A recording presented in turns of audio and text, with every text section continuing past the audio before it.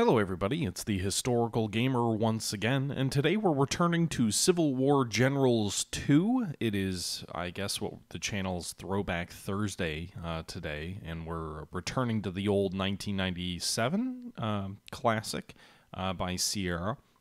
This is, I forget which episode it is, but we're a ways into the campaign, the Grand Campaign playing as the Confederacy. We're in 1862. We're in Jackson's Valley campaign, and we just won a minor victory at the Battle of Front Royal. We're now in the process of re-equipping our troops, although we don't have a lot of money to do that with. These regimental-sized battles don't tend to give you a ton of money to play around with. We have $23,000 to re-equip soldiers of ours, and there aren't a lot of weapons that, as I said, we can afford here. Most of the brigades are too large to be able to afford upgrades based off of what we do have to spare. I think the first thing we're going to do is we're going to equip Ashby's cavalry brigade with Maynard carbines. They had Cook and B musketoons, but we'll go ahead with the Maynard carbine here. That leaves us with $10,000 left over, which we are going to use in what way? What way should we use it? I don't even know if there's anything I can use it on with just $10,000. I guess we can use it to upgrade Isaiah Trimble's brigade from Lorenz rifled muskets to Enfield rifled muskets, which will increase their firepower by 1 and leave us about $1,400. So that'll complete the weapon rearmament phase. We are now moving into the historical Battle of Winchester, apparently alternate number 1. This is interesting. I tried to play the other day and loaded the same exact save, the same exact result, and it was the historical Battle of Winchester. Now the game's telling me it's alternate 1. The reason I didn't use the previous video, though, is everything froze because this game is not very stable at all when I run it. Often I have to save every turn to try and get through a battle, but because it is a game I really, really enjoy, and because it's a game that I enjoy sharing with all of you, I'm willing to do that. With that being said, we are fighting the Battle of Winchester Alternate 1. Banks should meet Jackson head-on and hope to defeat him soundly. If he can do this, then he should mass his troops and take on Ewell. The rebels' best hope is to work the Union flanks, trying to encircle them and meet them in the middle. The Battle of Winchester was a disaster for the Union strategy for taking Richmond and putting a quick end to the Civil War. Stonewall Jackson's overwhelming victory resulted in the deployment of thousands of Federal troops to defend Washington against a rebel advance up the valley. The Confederates took so many prisoners and captured so much supply that they later named the Union General Commissary Banks. Yeah, this is a totally different write-up. Alright, so we're in. Enemy troop movements detected, so it looks like the Union get to move their troops first, which they mostly just dug in. It looks like the bulk of the Union troops are in a pretty strong line here to the south of Winchester. This is interesting. This is a very different deployment than the historical Battle of Winchester. The Union look much more ready to fight in this engagement, but we also have more troops, I think, on the field than the game usually starts with. So, and our artillery is already deployed in various positions. I think the first thing we're going to do is we're going to try and go ahead and reduce the number of enemy artillery batteries that we have arrayed against us. And so the first thing we're going to do is really concentrate our fire one by one on each Federal battery. That does mean we are going to take some casualties in our own artillery, but a focused barrage against one of their batteries should hopefully, over the course of many bombardments, wear them down here. And you can actually see that this first battery here, the F Battery of Pennsylvania Artillery, has been driven from their positions. So that's a successful result, I like to think, there. Meanwhile, I think the bulk of what we're going to do here is actually pull some of our infantry here to the west back a little bit and dig in, because I don't want to attack some of these big Union regiments out in the open without supports. So we're going to go ahead and we're going to dig some of our troops in here, go ahead and move other troops in as well, and see if we can... Oh, shit. Undo that. Yeah, I don't want to move them not in line of battle. Alright, so we're going to do this. This is Ewell's troops to the north. Meanwhile, I feel like we'd be better off shifting all of our troops to one position here to deal with the Federals here. If we could move our troops west and engage them as one body of forces, that might be the sounder thing to do. I'm not sure.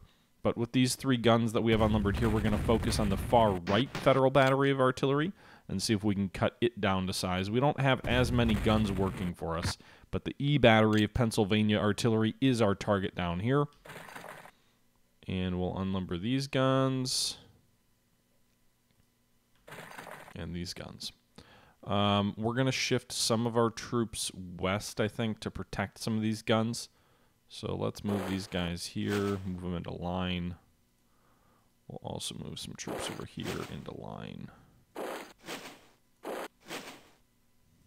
All right, we have a lot more troops on the right flank, I think. I'm hoping I'm still getting some reinforcements here, because this doesn't seem like a lot of troops. Looks like we will get a bunch around 9 o'clock and 10 o'clock and throughout the morning. But we've got several hours until then, so we're going to have to kind of fight with what we have for the moment. With that being said, that's pretty much all of our troops moved, so we'll go ahead and end the turn. We'll see what the Federals do. Looks like their artillery is focusing on infantry of ours, but they're targeting 2 different infantry units, so that's a good thing for us. Meanwhile, the guns we drove off did reform, so we're going to go ahead and hit them again to see if we can rout them. Ideally, we rout them and drive them completely from the field.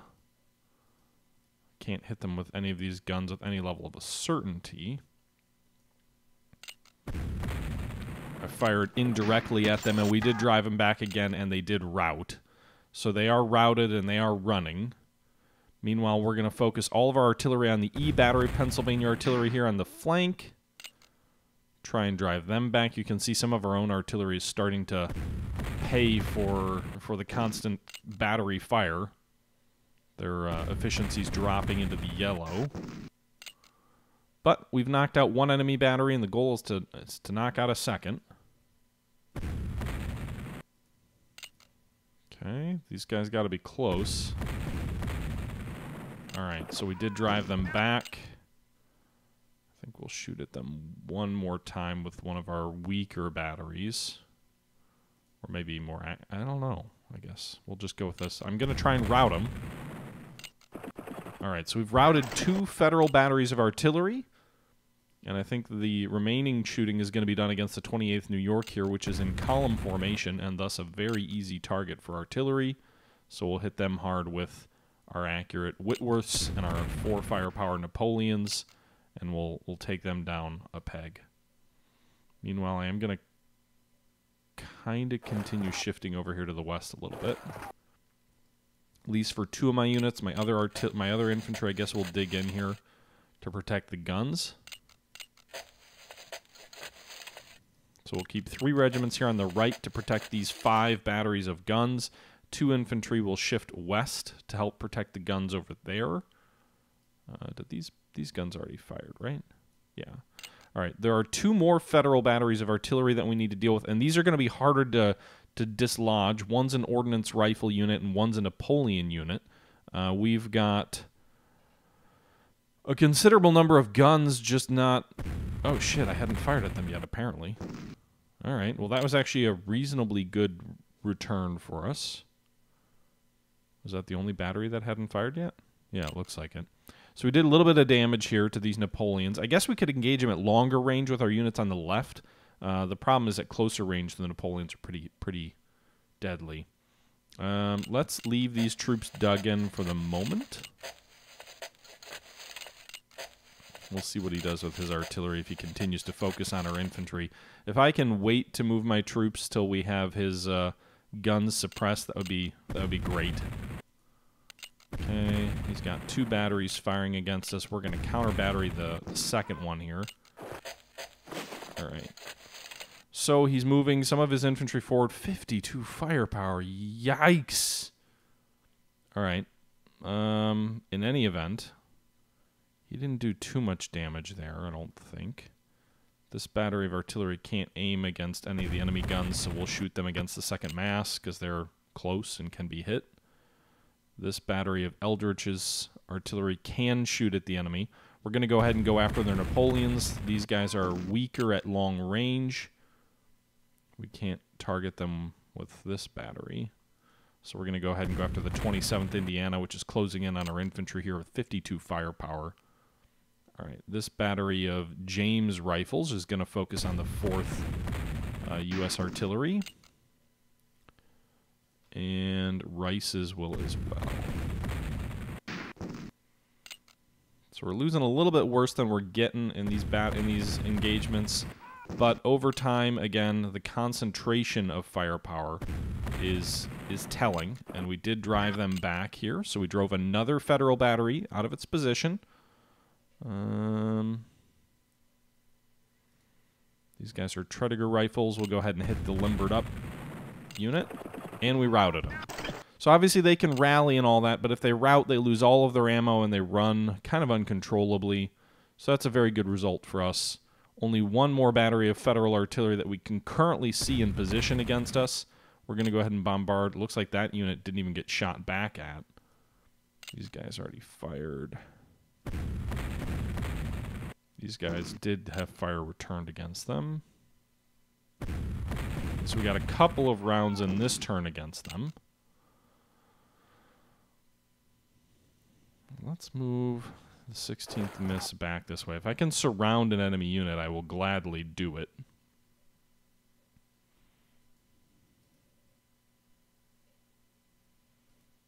If he wants to attack my artillery, I maybe should invite him to do so.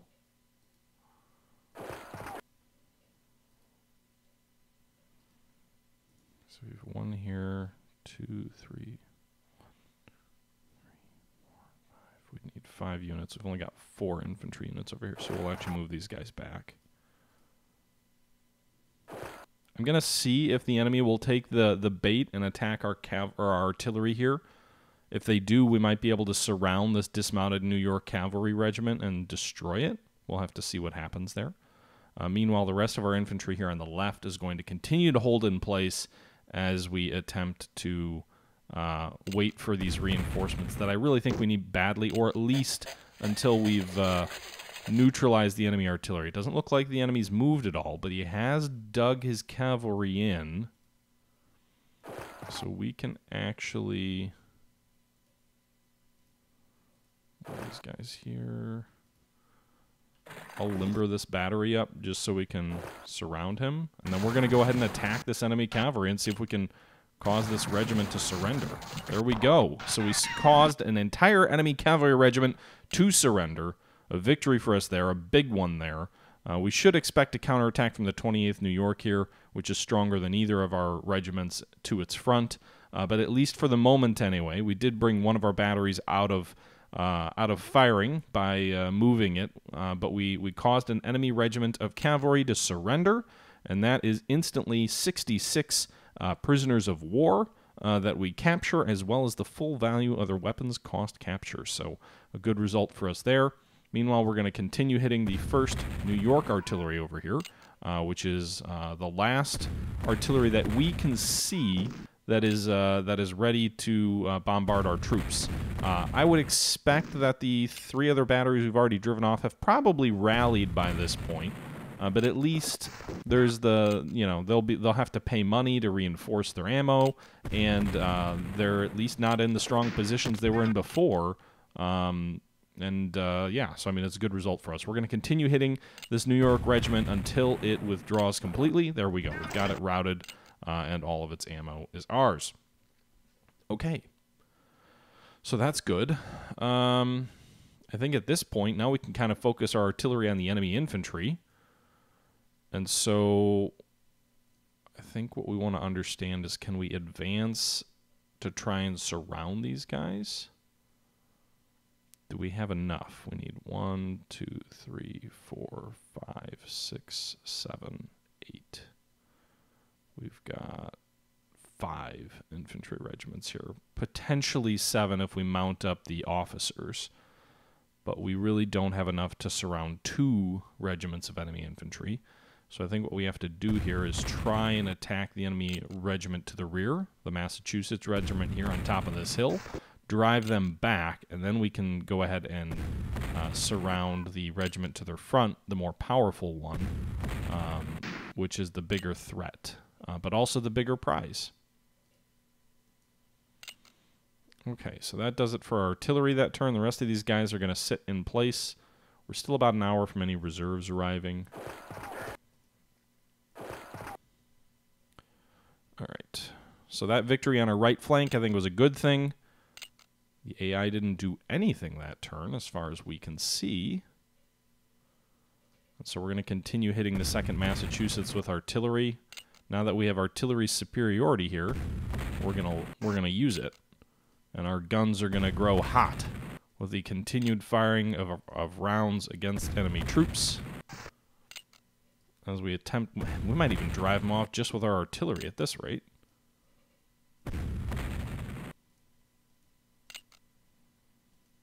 Can they shoot over that way? They can't. They can shoot over here, though.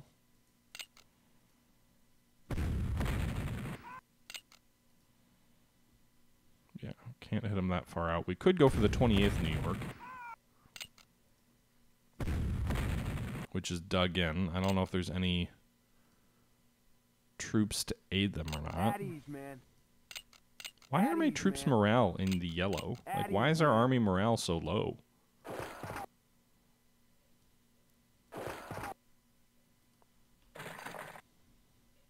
Alright.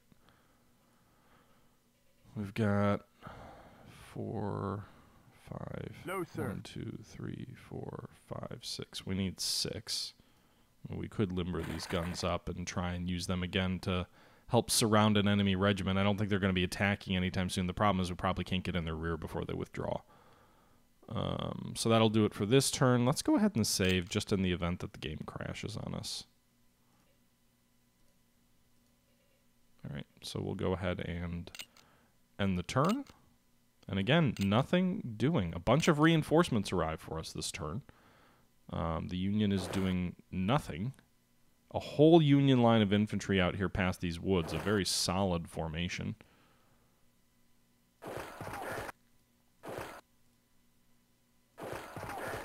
We are going to advance.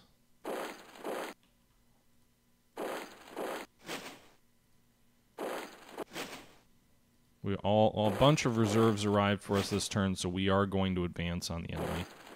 Might maybe even see if we can surround both of these regiments. I guess I'd be more interested in dissuading these fresh troops over here from aiding the enemy. Or at least weakening them.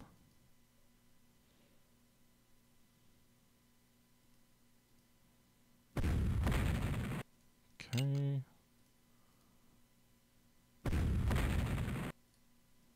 Alright, we've got these guys pretty battered, I think. Not yet enough to cause them to retreat on their own, but pretty close. Meanwhile, we'll go ahead and bomb these Marylanders to prevent them from trying to move against us. The 28th New York is pretty well shot up just from artillery to the front. I'd love to see if we could get around them.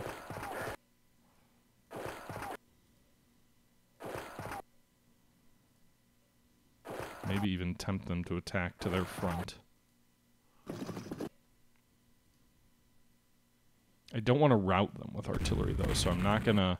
Now that they're red morale, I'm not going to continue hitting them. We'll aim at other targets. Alright, so let's go ahead and save again. And then end the turn. Interesting. So the Federals of the 27th Indiana attack to the right. Oh boy. Alright, well, these guys are retreating. Can I...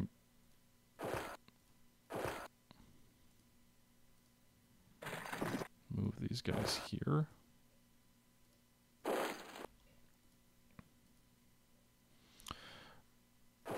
Alright, so we can attack. We did get these guys, the 27th Indiana, surrounded. So at this point, I think what we want to do is we want to hit them as hard as we can hit them anyway. I can't hit them with everything, but I can try and go for the Marylanders, who could be a threat to liberate them. We'll just keep hitting the targets we can hit with the artillery. Why can't I hit these guys? They're like a hex away. My artillery is going to get romped if...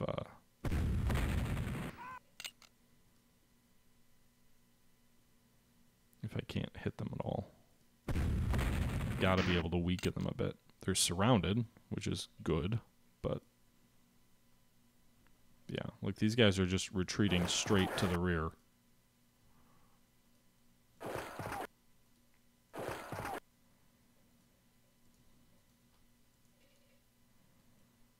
Let's try and tempt them to attack south, although their morale's probably too low to allow them to attack anything at this moment.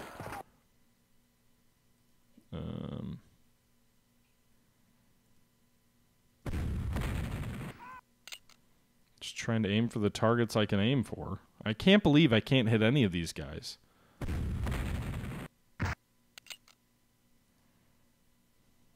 I would like to think they're so battered up they can't move, but usually the game lets even battered up troops retreat. Okay.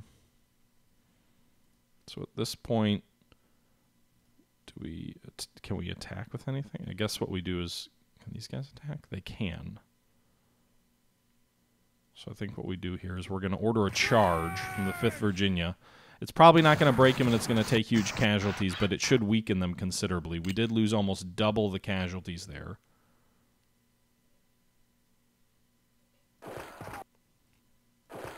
All right, so now we're going to charge with the 27th Virginia, which has almost double their firepower, and that did it. That forced the Federals to surrender.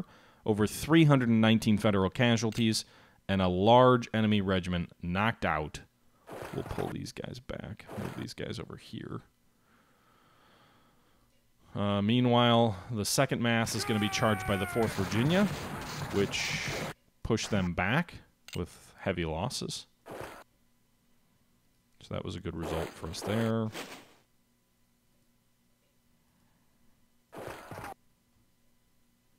And we've got another brigade or regiment of reserves that just came up.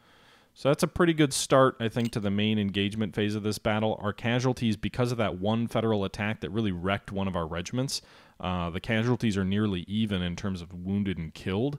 But we now have forced over 817 Federals to surrender. We have more than 4 times their victory control hexes, and we have actually surprisingly less in the way of victory points. But I would imagine that'll change with time. With that being said, can these guys fire? They already have. Okay, so let's go ahead and end the turn. Interestingly enough, the 28th did attack south, just as I had hoped, against our undefended, limbered up artillery. So now I can proceed to surround them, and these guys' morale is already shot, so all it took was a single attack by a regiment, and they surrendered. So a 2nd Federal regiment surrendered. I'm going to move these guys up onto this hill. Our cavalry has arrived as well, so we'll bring them up.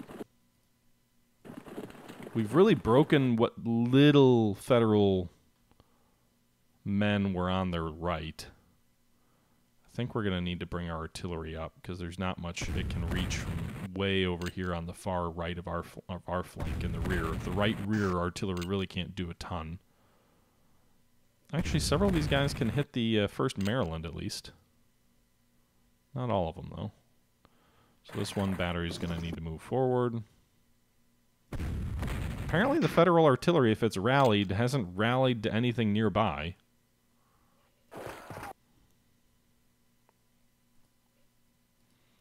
Remove our artillery here, limbered up, again as bait. We'll see if the enemy takes it.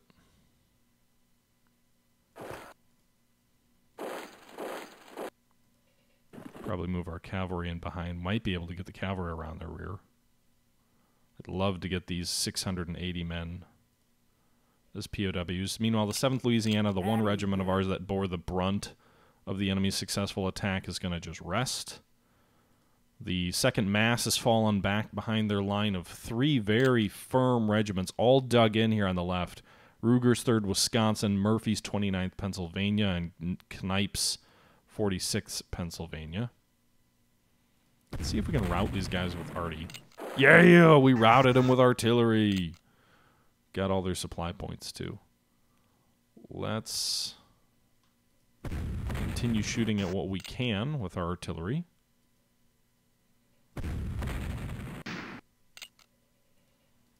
Okay.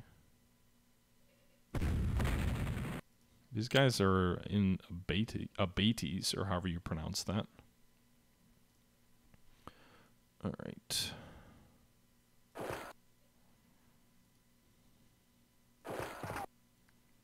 Okay, so their firepower isn't quite as strong.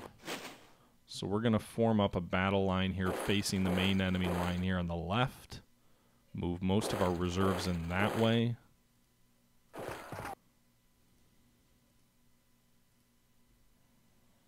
I think that'll do it.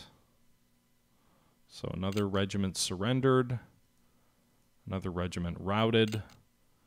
And that's where we stand at 10 in the morning at the Battle of Winchester. A lot of Federal cavalry is arriving on the field. It looks like a bunch of infantry reserves, too, on the left.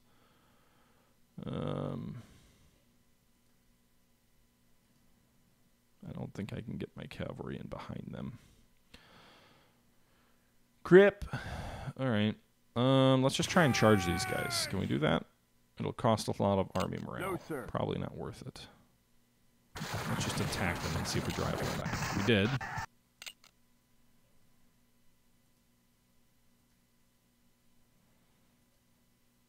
Okay. I mean, honestly, maybe we just need to form up a battle line here to defend the new hill that we just took at Camp Hill. It's most of the objectives. Probably do it. Probably form them up. I think we have enough men to do it. Wouldn't be the strongest line in the world. Definitely see some of those troops would be pretty weak. But it looks like we can reach. We could do it. Let's rest this artillery battery. We're bringing them up. Let's bring some more of our artillery up.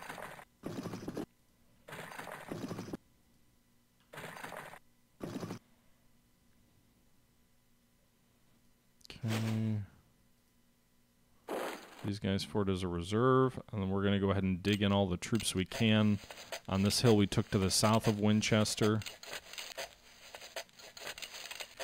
Mainly to rest up our troops. They're pretty exhausted here from the constant marching and fighting. We have new reserves coming forward. 7th Louisiana will continue to rest. It's still early in the day. We'll hit the 5th Connecticut there in column formation. We'll hit this cavalry. They're exposed. Actually, the first Maine cavalry is somewhat vulnerable in that position. All right, so we will limber these guys up. We're going to move this battery forward here to the heights.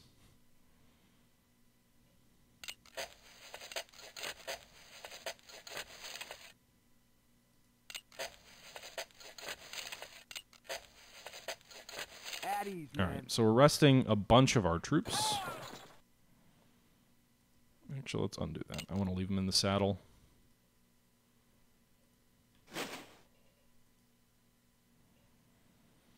All right, we will see what comes of this. At ease, man. This battery could use a rest, so we'll rest and resupply them. Jackson's going to ride over here to the right flank to add some support. What is his rank? Jackson is still only a colonel, and yet he's riding around with as if he's a division commander. That's interesting. All right. So we'll go ahead and see what happens here. All right, so the Federals are moving some lines toward us. It'll be interesting to see if they actually attack any of those lines, because it kind of never seems like they do. All right, everybody, that's going to do it for this episode of Civil War Generals 2, the 1997 Sierra Entertainment Classic. We're in the midst of the Battle of Winchester. Things are going reasonably well for us. We've forced 2 federal units, I think it is, to surrender, over 1,400 men. We've inflicted a few more casualties on the enemy, but the battle is far from decided yet. There's still a number of fresh and full and deadly federal regiments on the left flank. And we don't really know what's out there on the right flank. There's a lot of cavalry showing up just near the Winchester area, and it looks like they may have rallied some of their artillery as well. So we'll see how things shape out in our next video when we finish up the Battle of Winchester. But until then, this is the Historical Gamer saying once again, thank you for watching, and until next time, I'm out.